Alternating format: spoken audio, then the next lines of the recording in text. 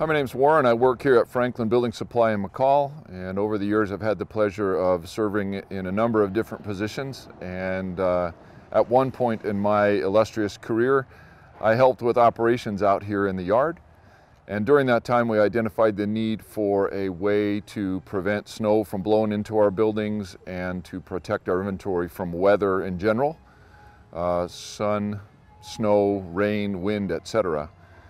Originally, our facility was set up with a sliding plywood door here, and a number of other doors around the facility had sliding doors as well.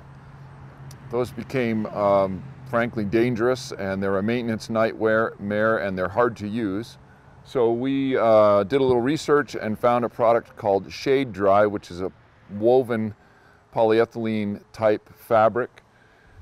As you can see hanging here on the building, and this is one of the first iterations of that concept that we utilize. So we simply determine the size and the shape of the panel that's needed and place the order with the company down south, maybe in Georgia, Alabama, somewhere down there.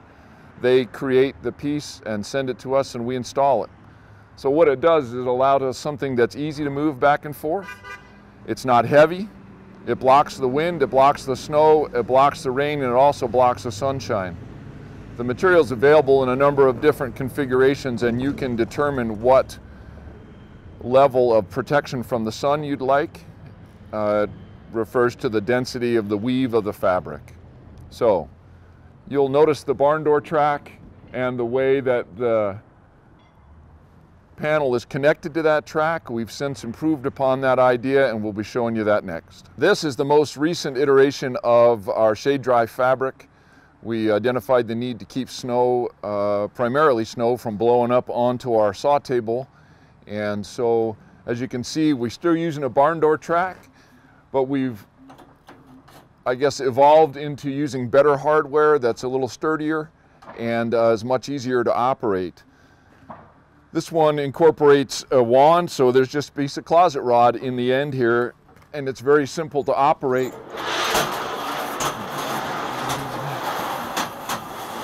And we have full access to our saw table as needed, and it keeps probably 90% of the weather off the saw table. It was a real problem for us before, and as you can see,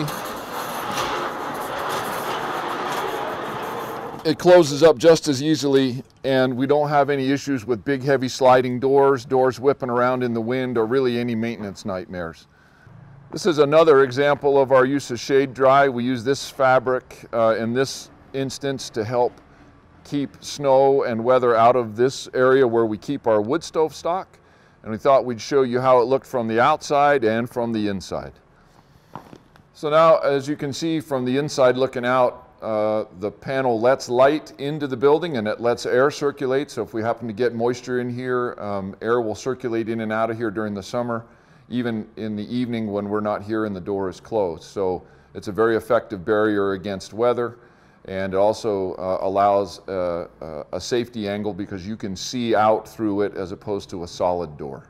So many years ago we identified the same problem that all of our lumber yards experience: how to keep boards covered in the summertime and keep the sun off of them, and then of course the yards that experience winter weather like we do need a way to keep snow off of units.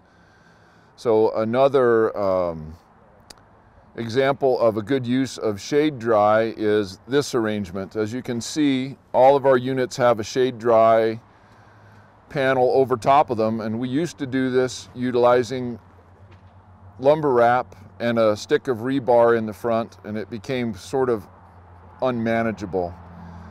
We now utilize the shadedri, which lets water through but not sun and not snow. And we have innovated so that the shadedri is cut to length and manufactured for each unit size. And then when you need to access that unit, it simply hangs here and slides back out of the way. You can pull your material, and then when you're done, you simply replace it, and it's very easy and very effective. So thanks for your time, and that's the shadedri story in McCall.